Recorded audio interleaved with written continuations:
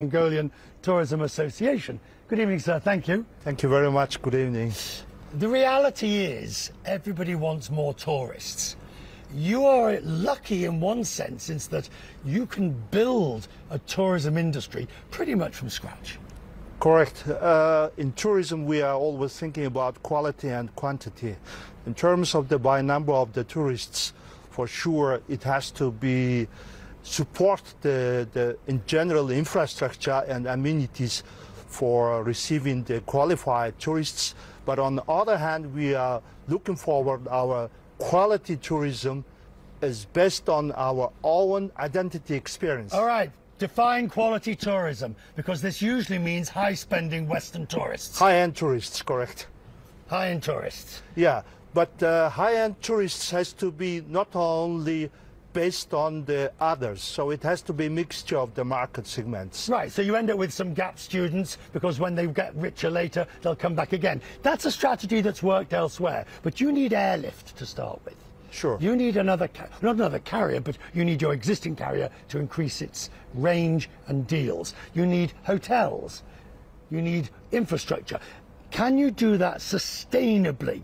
Yeah, the key point is sustainability lift up all these of the needs. So the Mongolia, everybody knows by the main sources from the mining industry. So it's also tourism is seeing diversifying economy in terms of the contributed by the mining industry and other agricultures. And also we have to be special lending program. For example, Mongolian president is announcing to establish new capital city based on our traditional Karakorum area. That would be also one of the strategies.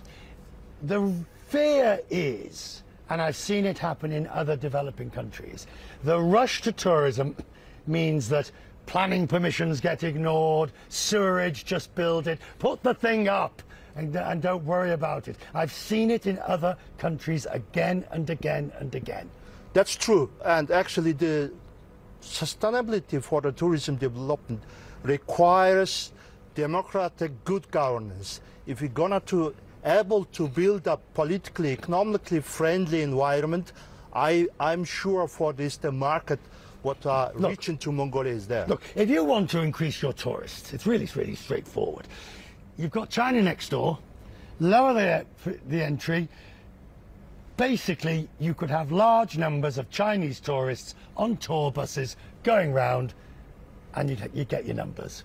Yeah, well, this is with some regulatory options. What we have is not only the visa-free for all of the countries, but also current capacity by the number of the destinations. Give me the top 3 things that a visitor needs to do. Amenity services. No. If I'm visiting Mongolia, what are the 3 places I must go to? What are the 3 things I must see?